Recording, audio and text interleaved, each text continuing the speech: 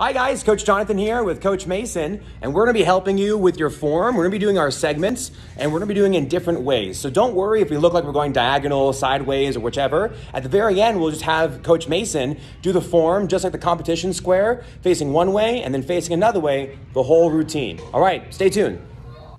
Our form starts off with our left leg going forward with our twin outer form block, right front kick, left ridge hand, right round kick, double knife with your left leg behind you in a back stance.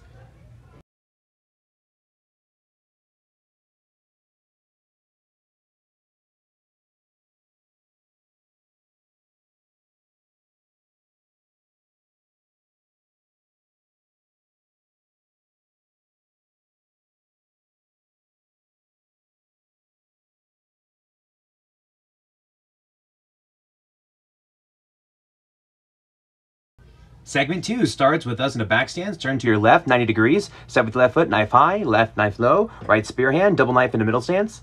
Left side kick, twin low, twin inner in a middle stance. Make sure to bend your legs to try hard.